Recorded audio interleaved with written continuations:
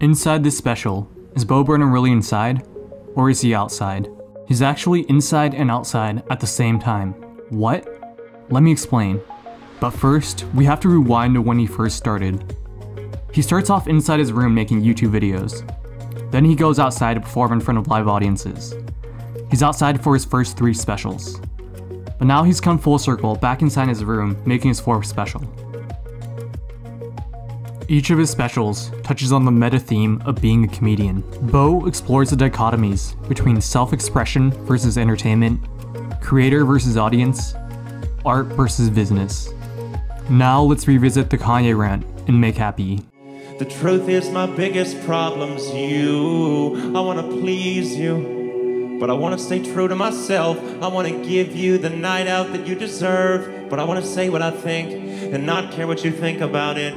He needs the audience because that is how he makes a living, but that is also the cause of his unhappiness, because he has to cater his content to the audience rather than freely expressing himself.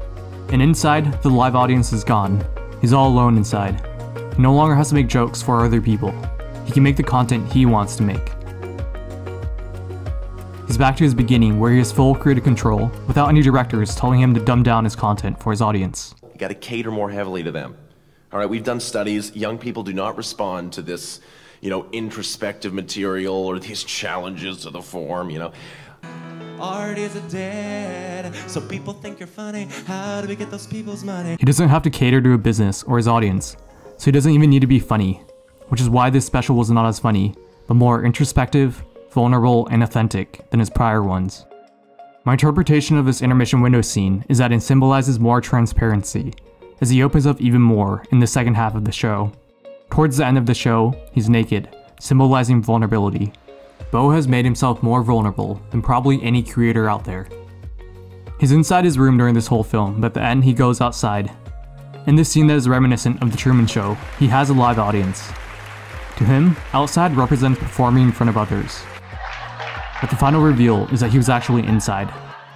Let's get back to the question at the very beginning of this video. Is Bo inside or outside? He's actually inside and outside at the same time. How is this possible?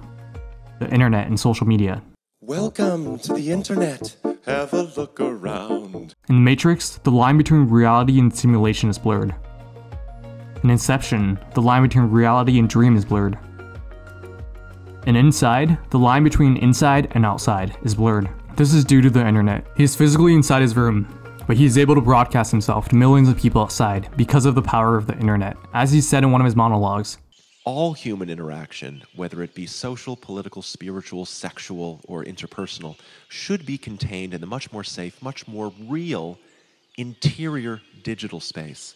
That the outside world, the non-digital world, is merely a theatrical space in which one stages and records content for the much more real, much more vital digital space. He's able to make and share his art without actually leaving his house. He no longer has to suffer from agoraphobia because he can perform without having to perform for a live audience.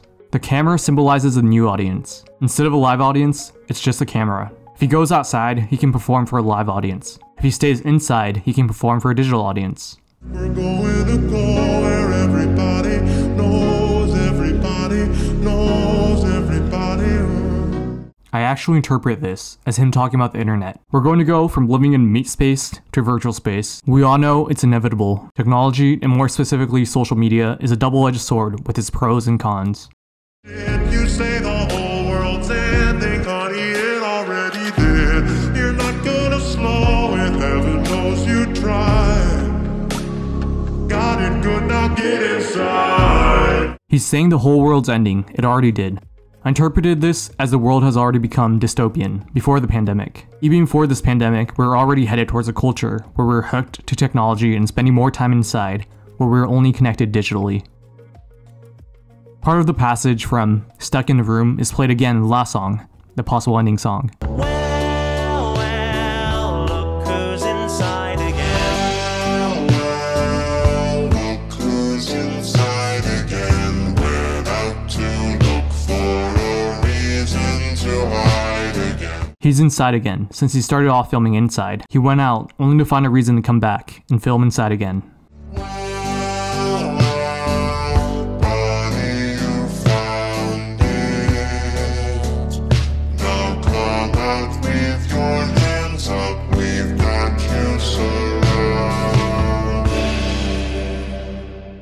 When you're surrounded by cops, you come out with your hands up to show that you surrendered. Surrender is also about letting go or releasing. Bo is releasing his Netflix special here.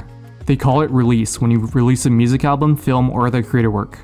You're releasing it because you're letting go of the work, not adding on any more to it. He goes outside, symbolizing the release of his new special. He tries to go back inside, but he can't take back his release, now that it's out. Even if people laugh down at him when he has expressed true vulnerability, Bo doesn't care anymore. His happiness is no longer tied to external validation. So many comedians have their happiness tied to the external validation of laughs they get. So many content creators have their happiness tied to the external validation of views, likes, and followers they get. All this can be harmful to their mental health. What's important is self-amusement, when your need for external validation is replaced by your internal validation. How are you feeling? Do you like the show?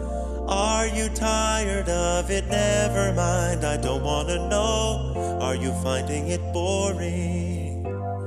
Too fast, too slow? I'm asking but don't answer cause I don't wanna know. Bo smiles at them. I think this is an authentic smile. Bo is happy, reflecting back on his creation. I'm not sure if he is happy mentally, but he does seem happy with his work.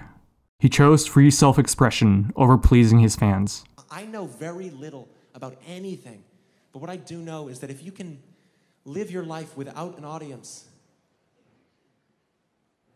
you should do it.